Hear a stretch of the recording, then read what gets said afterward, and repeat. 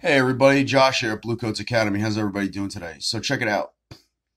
I got a great idea from a veteran on, I think he posted like a TikTok or whatnot about a thing he started up called Veteran Overwatch, where he's going out there and providing Overwatch for the schools and make sure that no one's doing anything stupid. He's and to respond, God forbid, some asshole tries to come up and start shooting up the place. Well, I'm officially starting off something in Randolph County, North Carolina, called Operation Citizen Overwatch. And it's the same type of deal. We will be looking to our veterans. We will be looking to our to pretty much any volunteer that's ready, willing, and able to donate their time to protecting the safety and sanctity of our schools and children. So if you want to know more, hit me back in the comment section below. You can also catch me on my email at bluecoatsacademy03@gmail.com. And yeah, if you want to know more about it, let me know in the comment section below. Like, subscribe, share, do all the things.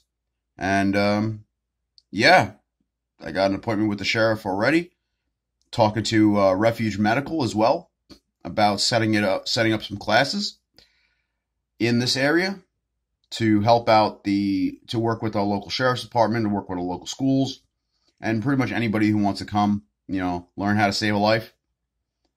Shout out to Refuge Medical. They are amazing. TJ, or AKA Bear, you're an amazing dude. Your company is awesome.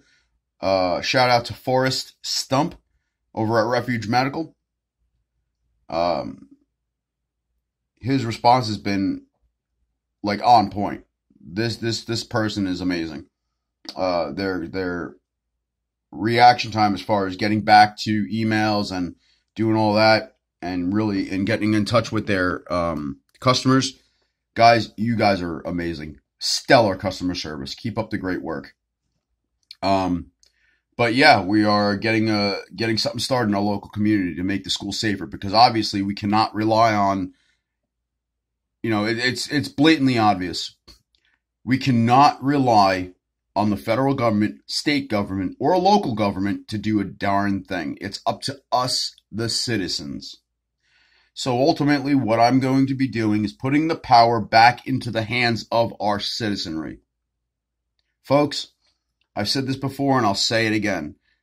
You, the people, are directly responsible for the safety and well-being of your youth, of your children. The school is not responsible. The police are not responsible. The fire department, the EMTs, the blah blahs, and every other agency is not responsible. Only you are responsible for making sure that your kids are safe, whether it be in the home or outside the home. I don't care if it's across town or down a river. Doesn't matter. You are directly responsible. So the responsibility is going back into your hands where it firmly belongs. No more outsourcing your child's safety because they tell you to or because they ask you to. No. There will be no more outsourcing of anything. How about we're going to start insourcing everything? And with that, we're going to build a stronger community. We're going to build a more polite community. We're going to build a closer, tighter-knit community, which ultimately is going to create a wonderful place to live. Folks, like, subscribe, share, get this out there.